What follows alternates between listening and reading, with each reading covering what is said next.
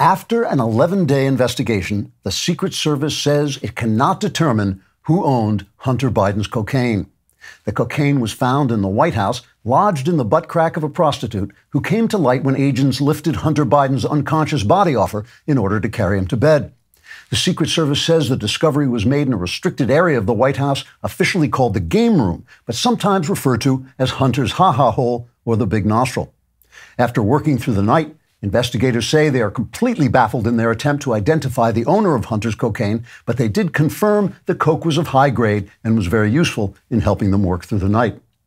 Secret Service spokesman Agent Sino Weevil announced the results of the investigation to reporters in between sniggering into his sleeve and bursting into helpless laughter while slapping his knee and winking broadly at other federal law officials who were also laughing. Agent Weevil said, quote, "In trying to identify the owner of Hunter Biden's cocaine, the Secret Service worked closely with the investigators at the Department of Justice who tried to identify the owner of Hunter Biden's $10 million in bribes.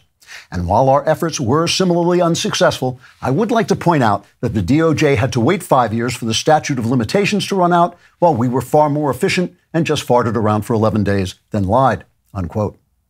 Agent Weevil said the Secret Service investigation into who owned Hunter Biden's cocaine demonstrated competence in the oldest tradition of the service, which was created to protect the President of the United States by Abraham Lincoln on April 14, 1865, the day before Lincoln was assassinated.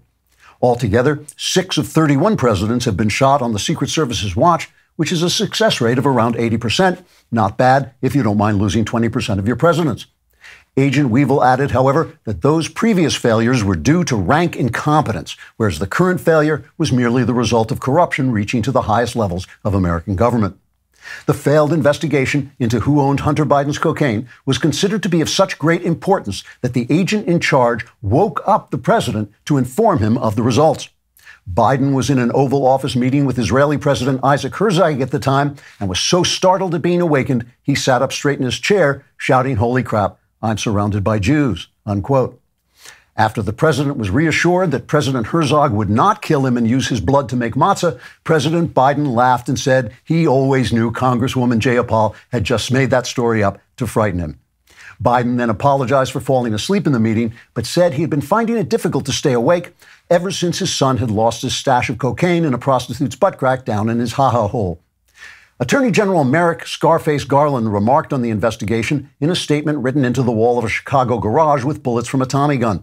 The statement said, quote, "Even though federal investigators have failed to discover who owned Hunter Biden's cocaine, I want to reassure the public that rank corruption at the highest levels of American government will not be tolerated by those of us at the highest levels of American government.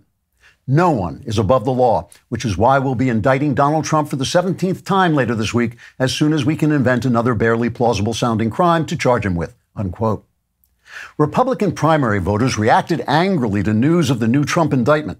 Mr. Angry McAngryface, the chairman of the Angry Association of Angry Republican Voters so angry they're willing to lose every election just to express their anger, the AAARVSATWLEEJTETA, stated his objections by screaming at his television set so loudly that a blood vessel in his neck swelled to the size of a gas pipeline and was then denied a permit by the Biden administration.